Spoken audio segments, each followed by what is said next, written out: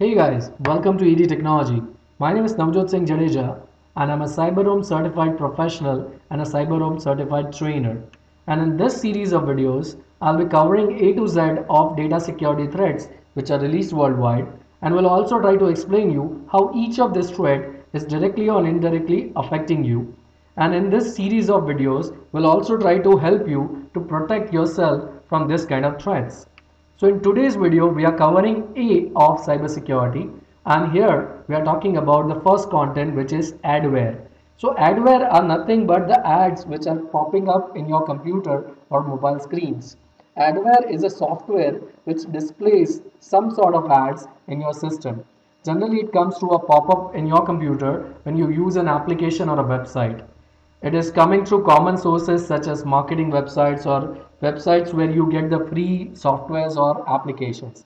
Now, all of the adwares are not bad, but when the adware becomes a problem is when they are trying to install certain computer softwares into your system without your consent, or even sometimes it runs certain applications in the background without the permission of the users. So this can lead into occupancy of the resources. This can lead into data from your computer going into some servers of the adwares, and can ultimately lead into spying of a computer through remote computers. So what can you do is you can install a very good ad blocking software, or you can run an antivirus software in your computer, which is a good one, licensed one. Or the third one is you can block the pop-ups or unwanted installations into the browser by changing the setting. Next up we are talking about is AUTORUN worm. So this worm takes the advantage of the feature which is AUTORUN, which comes into Windows operating system. And most of the time these programs are transferred through USB drives. So whenever you are sharing the data from one computer to another, so if your computer is infected, it will share the infected files into the USB drive, and when you share that data into somebody else's computer, those computers will also get infected. So what does the worm does? Worm is actually a program which runs in the background.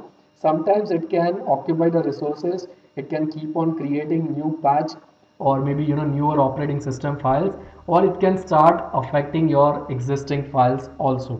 So again, the solution is to have a good operating system antivirus which can protect you, and also avoid taking data from unknown people and without scanning the drives.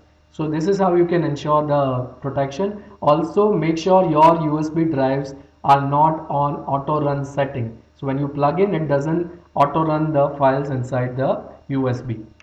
Next up we are talking about is the proxy. Anonymizing proxies are used in order to do a lot of things. One is to be untraceable over the internet, or hide the identity, or even those who are working in the organization or in the colleges or some places where you are not allowed to access certain type of resources, then you can use proxies to bypass the security filters.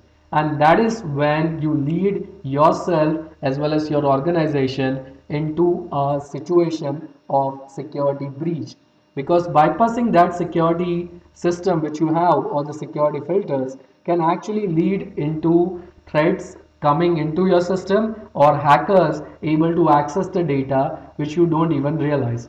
So anonymizing proxies are VPNs, or the servers which you use in order to hide your identity or protect the search history, but then they can actually lead into a lot of security breaches. So what is the suggestion? Follow the security filters set up by the organization, or at least make sure wherever you are using the VPN or the proxies, you know that they are authenticated ones. So in this way you can protect your system from getting breached and also compromising the security of the overall organization. So this is what I have in terms of A of the computer and security threats. In the further videos, we'll be bringing rest of the security threats available in the market. If you like our effort, please like, share and subscribe our channel. And also if you have any queries, please feel free to comment in the comment section.